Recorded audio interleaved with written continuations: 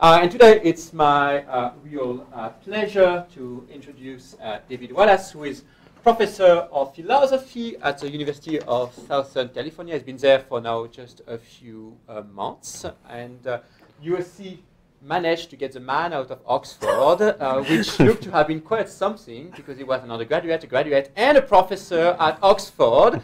But things happen, even people who are really true Oxonian, I guess that's a term, can be taken out of Oxford. We won't ask what was needed to get the man out of Oxford. I'm quite curious, however. So those of you who have dinner tonight with him, here's your task. Find out what USC offered him to get him out of Oxford. There's no doubt that David is one of the leading philosophers of physics these days, one of the really most important philosophers. His early work was on Everett, and he's now working on many other projects, one on statistical mechanics, he just told me. And today is going to be a slightly different project on quantum mechanics. And he's going to be talking about what is orthodox quantum mechanics. David. Thank you. Thank you for the invitation. The date of this is the usual LaTeX thing of compiling the slides the day before, so ignore it. We hear a lot about orthodox quantum mechanics in philosophy of physics. So in the first instance, it's the foil against which your preferred way of thinking about quantum mechanics is measured. So one says that my favorite interpretation of quantum mechanics differs from orthodox quantum mechanics in the following ways, or more generally, orthodox quantum mechanics suffers from this terrible measurement problem, and this is what we should do to change orthodox quantum mechanics to resolve it. Even when we're not doing the foundations of quantum mechanics and trying to solve the measurement problem, one often refers to orthodox quantum mechanics when talking about what might happen when quantum phenomena are allowed for in some other bit of physics or some other philosophy of science context. And again, if one's trying to be interpretation neutral as much as possible, you'll frequently find claims like, according to orthodox quantum mechanics, blah, blah, blah, with maybe a footnote to the effect of how things might be different in rival positions to orthodox quantum mechanics. And what I want to argue in this talk is that philosophy of physics is basically wrong about what orthodox quantum mechanics is. And to be clear, I don't mean that orthodox quantum mechanics is wrong. It is, but that's not the point. I mean that what philosophers say orthodox quantum mechanics is not what you would read off physical practice as a description of orthodox quantum mechanics. It is to some limited extent what you might read off introductory textbooks in philosophy of quantum mechanics, in quantum mechanics. But if we learned anything from Kuhn, it was that looking at what the introductory textbook says about a theory is not necessarily a definitive guide to what the theory actually says. And if we look at the actual practice of physics and try to reverse engineer from that what the theory is that is being used, it differs from orthodox quantum mechanics in fairly substantial ways. And I think this has implications for the pedagogy of philosophy of quantum mechanics, and also implications for how physicists and philosophers of physics can communicate. And one of the motivations for this piece of work was observing that very often in these conversations people just seem to be talking past each other, and coming to realize that part of the reason they were talking past each other is that the basic assumptions as to what orthodox quantum mechanics is before you started changing it or reinterpreting it were just different across the communities. So what I'll try to do in this talk is identify in particular two key features of philosophers' orthodox quantum mechanics that I think don't have any place in a naturalistic account of what orthodox quantum mechanics is. And then towards the end, I'll try to say something about what I think a better construal of orthodox quantum mechanics is and how we might think about the quantum measurement problem from that perspective. Okay, so let me put up for display the sort of the villain of the piece, the orthodox account of quantum mechanics. So it starts with something you might call the formal core, which I don't want to quibble with, and I just want to put up here for reference. So the formal core of the theory is I have a Hilbert space, states of my system are normalized vectors in the Hilbert space, or if you like, they're rays in that Hilbert space, or density operators on that Hilbert space, but we'll make do with vectors. The physical quantities for the system, each of them corresponds, weasel word to be sure, corresponds to a self-adjoint operator on that Hilbert space. And we have a dynamical equation, the Schrödinger equation, which tells me how the quantum states evolve in time, tells you what the state is at some later time given the state at some earlier time, which depends functionally on the form of the operator that corresponds to the energy observable. And furthermore, in the core, anytime we want to use the theory to make predictions, we apply the Born rule, the probability rule. Its mathematical form doesn't matter, but just briefly to remind people, if we have an observable which corresponds to this operator, which is decomposed as the sum of projectors with the eigenvalues for each projector, then the probability of a system with a given quantum state psi having, or perhaps we should say being found to have, or having on measurement a particular value OI of the observable O is given by the expected value of that projector. The mathematical form doesn't matter. Crucial point is that the Born rule tells us that the only possible outcomes of a measurement of O are the eigenvalues of the operator corresponding to O, and furthermore tells us the probabilities of those outcomes as a function of the quantum state and of the observable in question. Okay, so I'm not going to quibble with all of that. That much is legitimately in orthodoxy. But here are two other foundationally central principles that I think aren't so lucky. Here's the eigenvector-eigenvalue link. Here we say, if I've got a system in state psi, it has a definite value, little o, of an observable big O, even only if it's an eigenstate of the operator corresponding to big O with that value as its eigenvalue. So for any given observable, there's a certain collection of states, its eigenstates, which have definite values of the observable, and all other states have indefinite values of the observable. We also have the state vector collapse rule, or the projection postulate, or the collapse of the wave function, where we say, if we measure an observable O on the system, it immediately transitions, it jumps, it collapses randomly, stochastically, into one of the eigenstates of the operator corresponding to O, and the transition probabilities for a given jump are given by the same mathematical formula as in the Born probability rule. And given that the state vector collapse rule is pretty clearly not a special case of the Schrödinger equation, we then tacitly or explicitly note that we're only assuming Schrödinger evolution between measurements. So the process of measurement suspends the Schrödinger equation and instead applies the collapse.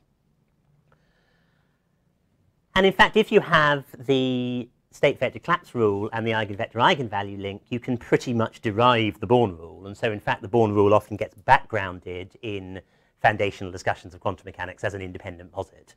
Because if I make a measurement of some observable O, and that instantaneously causes the system to collapse into one of the eigenstates, then by the eigenvector-eigenvalue link, instantaneously after the measurement, the system actually has a definite value of the observable being measured.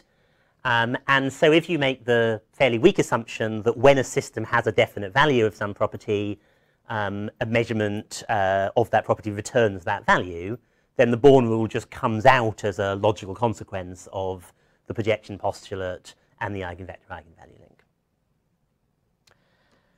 And both of these principles, state vector collapse, the eigenvector-eigenvalue link, come up all over the place in the foundational discussions in quantum mechanics, and in particular in discussions of the measurement problem. In fact, both of them are normally standard ways of setting up the measurement problem. So here are sort of two routes to the measurement problem that you find in the literature. So one way of setting it up goes via the eigenvector-eigenvalue link.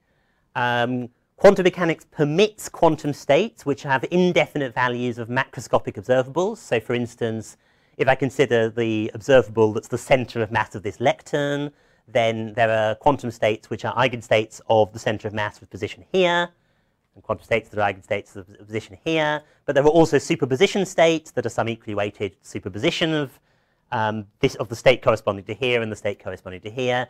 These are states which have indefinite values of lectern location. It's a fine lectern but doesn't have quite those kind of magical properties. More crazily, as we all know, if I consider the property of being a living cat, then we can have quantum states which have a definite value of being a living cat, and either definitely do or definitely don't have that value. But we can also have superpositions which are somehow in an indefinite state of living catness. And these kind of states don't make sense, or at any rate, they don't seem to correspond to anything that we observe. We can also get to the measurement problem via the collapse rule. The collapse rule at first sight is in straight contradiction to the Schrödinger equation. We have a contradiction between the idea that dynamics is deterministic and unitary versus the claim that dynamics has this stochastic component. If we relax the contradiction by saying, well, Schrödinger evolution applies when measurement doesn't happen and wave vector collapse happens when measurement does happen, then the dynamics is seriously ill-defined because it relies on the notion of measurement as the definition, as the criterion for when we should use one dynamical rule rather than another. So when I want to criticize orthodoxy in this talk, the orthodoxy I want to criticize is precisely the eigenvector-eigenvalue link and the state vector collapse rule. I want to say that neither of those are part of orthodox quantum mechanics. And again, just to stress to the point of tedium to avoid misunderstanding, I'm not saying they're wrong. I independently think those principles are wrong. As Edward said, a lot of my earlier work has been on the Everett interpretation, which certainly doesn't have a collapse rule. So I certainly don't think the collapse rule is part of the right understanding of quantum mechanics. But in addition to that, right or wrong, the collapse rule is not part of the orthodox interpretation of quantum mechanics, and neither is the eigenvector-eigenvalue link. And I'll make that case in reverse order. I'll talk first about wave function collapse and then about the EE link. That's worth saying briefly before I do that, incidentally. When I give this talk in a philosophy context, then that breakdown of two principles works fairly straightforwardly. Everyone recognizes both of those principles. I've been struck by noticing that while state vector collapse is something that's part of what physicists learn about quantum mechanics when they're undergraduates, and so they can take some persuading to recognize it's not part of the orthodox framework, the eigenvector-eigenvalue link really is a philosopher's invention. It's not something really that physicists come in contact with much at all unless they're actively working in the foundations of physics. That's just a sort of prefatory note before going through this. OK, so let's talk about state vector collapse. I'm going to start with some sort of indirect, you might say almost sociological evidence for why we shouldn't think of collapse as part of orthodox quantum mechanics. I'm not really intending to give a sociology talk here. When I say collapse isn't part of orthodoxy, I'm really meaning the rational reconstruction of the theory that physics is doing based on the practice of physics can't be one that has collapse in, rather than physicists, when asked, aren't committed to collapse. But I think the sort of evidence from physical practice at the indirect level has some value to set the stage. So let's consider some cases here. Collapse does come up in textbooks, to be fair. In first courses in quantum mechanics, you do run into collapse quite often. When I checked the books on my shelf, then I found that for the first course on quantum mechanics books, I had about a dozen of them on my shelf, and about half of them explicitly state a collapse postulate. And to be fair, those half are probably the more mathematically careful and conceptually rigorous half. But we don't find the collapse postulate in second courses on quantum mechanics, in textbooks with titles like Advanced Quantum Mechanics. And in particular, we don't find the collapse postulate in textbooks on relativistic quantum mechanics or on quantum field theory and particle physics. And this ought to confuse us. It confused the hell out of me when I was an undergraduate, because collapse is supposed to be an instantaneous process. If I have some entangled system where I've got two entangled spin half particles very far from one another, collapse regarded as a dynamical process when I measure on one side of a system seems to do something instantaneous on the other side of the system. And of course, in relativistic physics, there's no invariant notion of simultaneity. So you're led to ask, OK, how could collapse be formulated in a theory of that kind? And I'm not saying that collapse would be unsatisfactory in a relativistic theory. Of course it would. Everyone in philosophy of quantum mechanics knows that. I'm saying that if you look in textbooks in relativistic quantum mechanics, you don't find even a really unsatisfactory statement of a collapse rule. You don't find a collapse rule which is philosophically or conceptually unreasonable in any number of ways. You simply don't find a collapse rule at all. And yet, relativistic quantum mechanics doesn't seem to have a great deal of trouble in providing empirical predictions which we then check against what experimentalists tell us. In other words, the absence of collapse in relativistic quantum mechanics doesn't seem to be getting in the way of the use of relativistic quantum mechanics. So we can at least tentatively conclude that collapse is not needed in relativistic quantum mechanics. Okay, second observation. Theoretical physicists in string theory, quantum cosmology, quantum gravity have been worried sick for 40 years about the so-called quantum information loss paradox in the decay of black holes. And the form of that paradox doesn't really matter for this talk, but what it boils down to is that it seems that in enormously exotic situations, the complete evaporation of black holes by Hawking radiation, the process of that, that evaporation can't be described by unitary dynamics. In other words, there's a violation of unitarity in these extremely exotic physical situations. And theoretical physicists have torn their hair out at this. It's been a massive issue that's attracted a huge amount of attention, attracted an enormous amount of work to try to come to terms with this, or to try to work out how the arguments that seem to violate unitarity can be modified so as to restore unitarity. There's now a fairly widespread, though not universal, consensus, at least in string theory, that we do get unitarity back, and this tells us something deep and profound about the way in which black holes decay. And I want to sort of humbly suggest that if the theoretical physics community has regarded it as completely unacceptable that we can have a dynamical process that's non-unitary in these incredibly exotic astrophysical positions, then it's somewhat implausible to see them as committed to non-unitary dynamics happening all over the place in the most mundane cases of experiment in any lab in any physics department in the world. Third example. Any advanced textbook in quantum mechanics, and certainly any textbook in quantum field theory, fairly quickly introduces its reader to the path integral formulation of quantum mechanics as a sort of alternative way to formulate quantum mechanics from the Hilbert space states observables way of formulating it I sketched at the beginning of the lecture. On the path integral approach, or the sum over histories approach, the central objects are trajectories in the configuration space of the system. Each is assigned an amplitude. By summing the amplitudes over all of the trajectories between initial and final state, we're supposed to work out the transition amplitude from one to the other. And this formulation is generally said to be equivalent to standard Hilbert space quantum mechanics. For various technical reasons that don't matter here, it's often substantially more convenient as a way of doing quantum field theory, particularly in situations where various relativistic or gauge symmetries are present. It's a workhorse of quantum field theory. I have never seen the collapse postulate formulated in the path integral version of quantum mechanics. That's not to say it could not be formulated. I can kind of guess what it might look like. It's saying it is not in fact formulated. And so again, we see that the application of physics just doesn't seem to be needing the collapse postulate in one of its central theoretical uses. And finally, and this is scarcely more than indicative, but if you do a search of the archives of physical review for terms like projection postulate, collapse of the wave function, and natural synonyms, you find in total maybe a few hundred references. Nearly all of them are to explicitly foundational discussions or to proposed alternatives to quantum mechanics or dynamical collapse theories.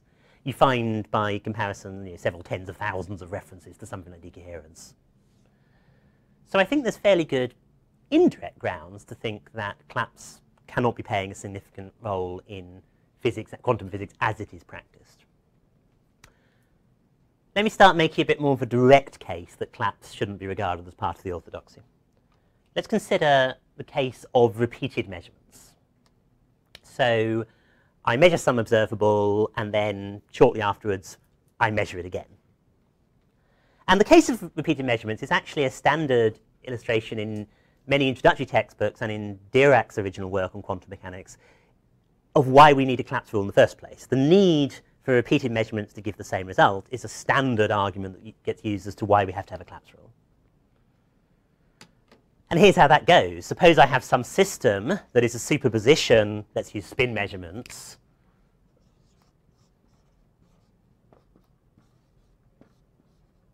I have a quantum state alpha spin up plus beta spin down with respect to some spin axis. And I measure it. And let's say, for the sake of argument, I get results spin up. The probability of that is mod alpha squared by the Born rule. If the quantum state doesn't collapse, if it remains alpha spin up plus beta spin down, then, of course, on the second measurement, there's probability mod beta squared of getting down. And in general, there's probability 2 mod alpha squared mod beta squared of getting a different result on the two measurements. If I apply claps, on the other hand, then whatever result I get, the system is now in that eigenstate. So if I get spin up as the result, the quantum state is now up. And if I get spin down, the quantum state is now down. And either way, I'm guaranteed to get the same result when the two measurements are repeated. So it looks like we need claps to make sure that repeated measurements reliably give the same results. The only problem is repeated measurements don't reliably give the same results. So for instance, in the spin case I'm describing there, the standard way you might make that measurement is something like the Stern-Gerlach process, where I take my beam of spinning particles and I separate them by submagnetic fields so that a spin-up particle would go this way and a spin-down particle would go this way, and then I slam the particles really hard into some kind of screen. And the process of being slammed really hard into some kind of screen is not a very reliable way to ensure that the particle's spin is preserved for subsequent measurements. You can give more dramatic examples of that. So if you consider doing these experiments with, say, photon polarization rather than electron spin, the standard measurement of the state of a photon annihilates the photon. A photon detector typically absorbs the photon so that there is no photon left. The result of a repeat of a photon measurement in most quantum photonics is that the second result of the measurement will just say there isn't a photon at all, sorry. And just more generally, the strategy of hitting something really, really hard into something else and then looking at the rubble that results is more or less a sort of go-to workhorse of experimental physics. There are measurements that give the same results. They get called non-disturbing measurements. They are really quite delicate and difficult to set up. They can be done, but it requires significant experimental care to do them right. So we're left with a slightly awkward idea that we're supposed to introduce claps to make sure that repeated measurements give the same results. We should only do that for that subset of measurements that, in fact, on repeating, give the same results. This is beginning to sound a little bit circular. But physics actually has a perfectly straightforward process in practice for working out whether a repeated measurement gives the same results. And you'll see it in any theoretical analysis of repeated measurements in the literature on non-disturbing measurements.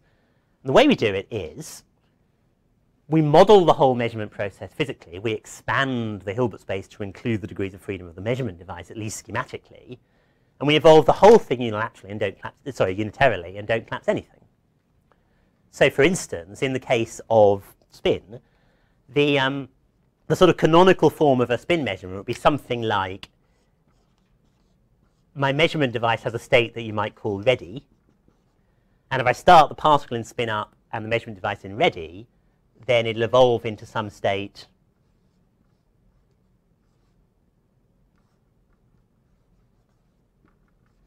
where the particle is in some state or other, who knows what, and the measurement device is now in some state you might label up. So schematically labeling the pointer being on this side of the apparatus or something like that. And similarly, if the system is in the down state, then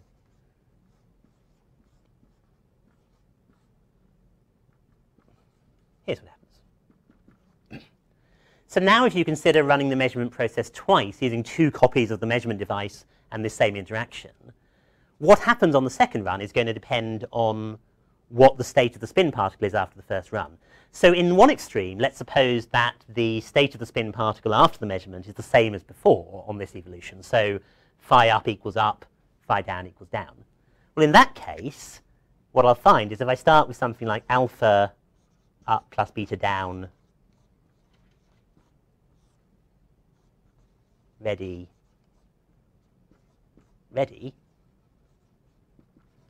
it'll evolve into something like alpha up, up, up, plus beta spin down,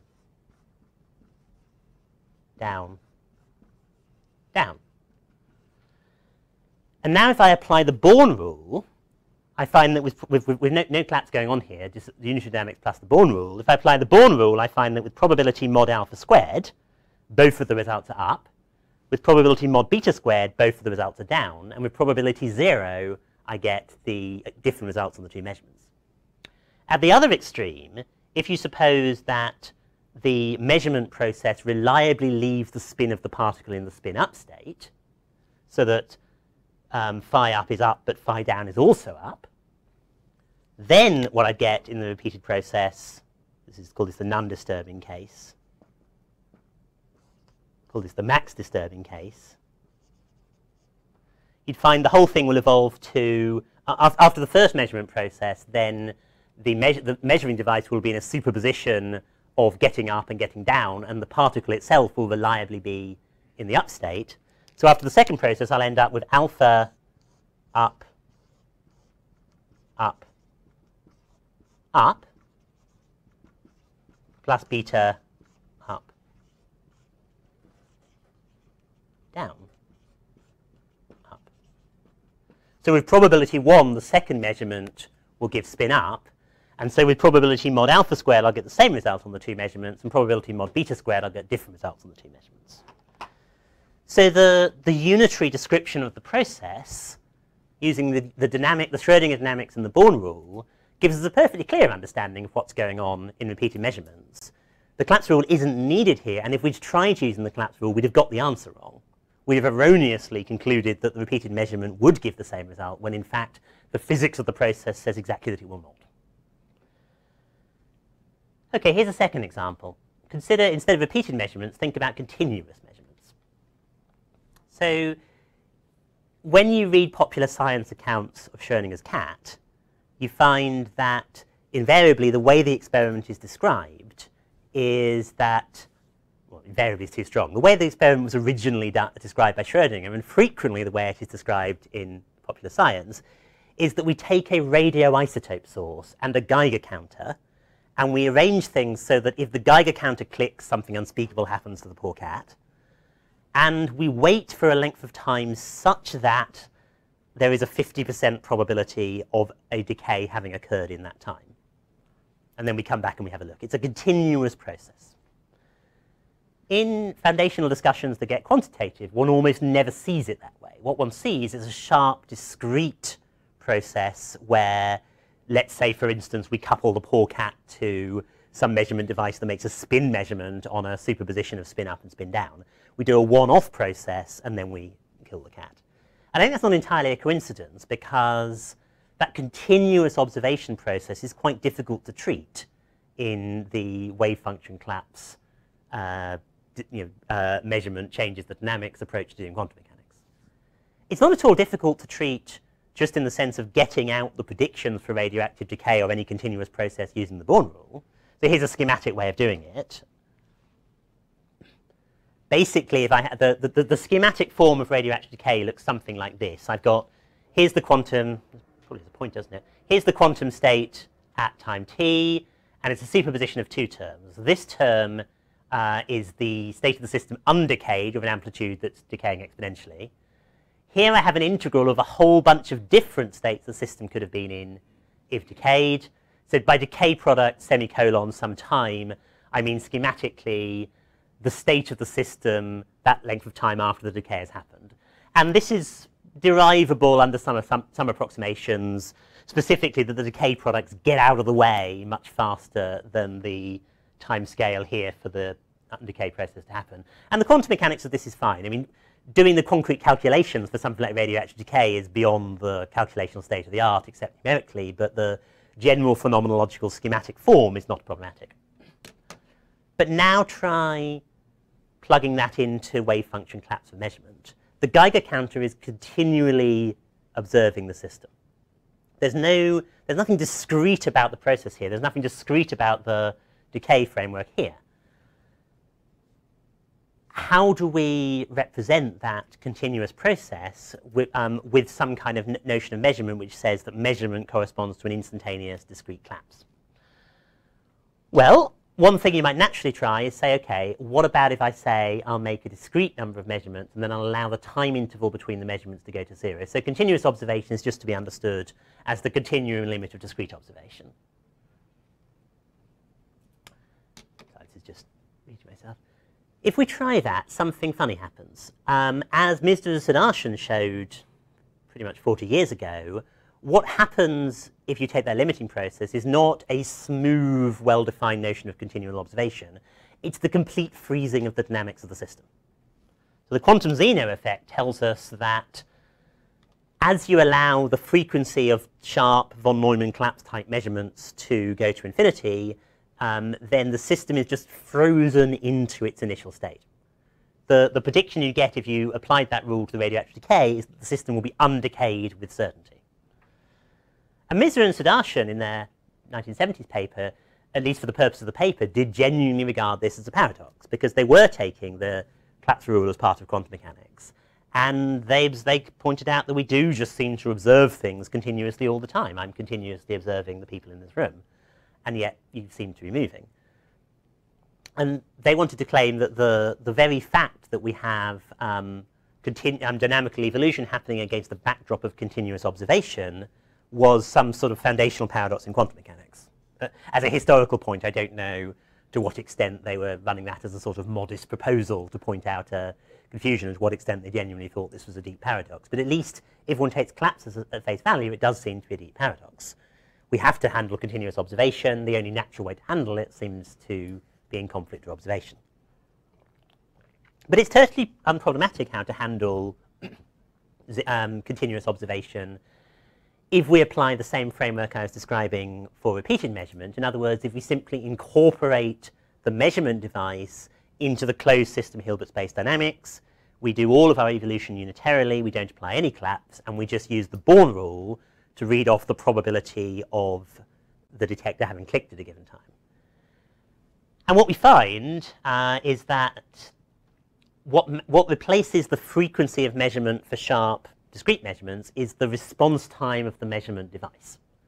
So if, as is realistically the case for real Geiger counters, for instance, the response time it takes for the measurement to be registered is long compared to the time scale of which the decay products get out of the way, if that's the case, then what the unitary quantum mechanics tells you is that the radioactive decay proceeds totally unproblematically and is entangled with the state of the measurement device, so that the measurement device itself is also tracking an exponentially increasing probability of a decay having happened. And the entanglement will tell you that the probability of the measurement of the detector having clicked conditional on the particle having decayed is close to 1. If, on the other hand, and you can't do this in nuclear physics, but you can do it in atomic physics, and it's been empirically tested, if, on the other hand, your measurement device has a response time that is fast compared to the actual decay transition time scales, it's genuinely the case that putting the measurement device in dynamical contact with the system freezes, or at least strongly inhibits its dynamics. The Zeno effect is lovely physics.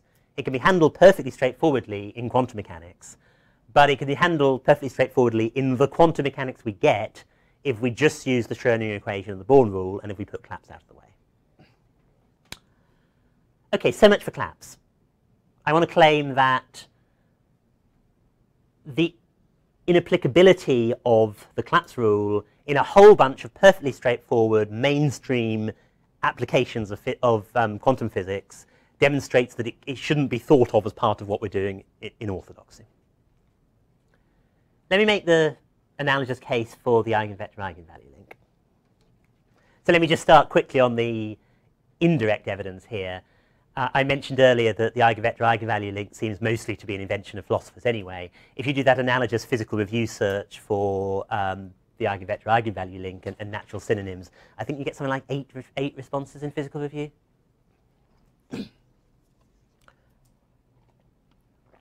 But let's talk about the more direct reasons why, again, thinking of the eigenvector-eigenvalue link as part of orthodox quantum mechanics is going to get us into trouble. So let's do a warm-up case. Let's think about the case of position. I rather sloppily talked earlier about my lectern being in an eigenstate of center of mass position here. As anyone who knows about the quantum mechanics of position knows, things aren't that simple. So the position observable is, in Dirac's style of writing, has this decomposition. Its eigenstates are improper, which is to say they're not actually vectors in the Hilbert space. They're not actually legal quantum states for a system to be in. There are ways you can finesse and generalize that. But in the standard way of doing quantum mechanics in Hilbert space, these vectors are not legal states. We can talk about superpositions of them in a slightly indirect state via distribution theory. They're very useful mathematical tools, but they have to be thought of sort of scaffolding from which one builds legal quantum states rather than as legal quantum states in themselves. Oh, right, so a quick glib objection to the eigenvector-eigenvalue link would be to say, well, no system can have a definite position. But that's actually not a good objection. That would be a cheap response. We know perfectly well, von Neumann pointed this out, that I can always take some region sigma, I can integrate the projectors over onto these improper eigenstates over that region sigma, and the result is I get out a perfectly well-defined quantum mechanical projector onto states whose wave function is localized in that region. And so by the eigenvector-eigenvalue link, I can say that this projector corresponds to the property of being in region sigma. So a particle is definitely in region sigma if it's an eigenstate with eigenvalue 1, i.e. if it's got a support in sigma. It's definitely not in sigma if it vanishes within sigma. So just to illustrate,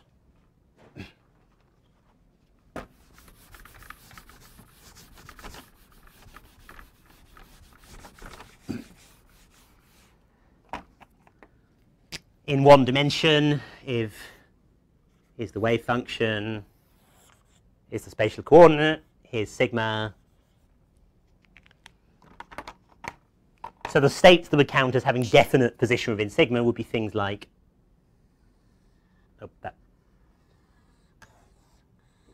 this. So notwithstanding my inability to draw straight, this function exactly vanishes outside sigma, appears as a sort of hump within sigma, and then exactly vanishes on the other side. Okay. So according to the eigenvector-eigenvalue link, that's how we ought to think about definite position particles. Okay,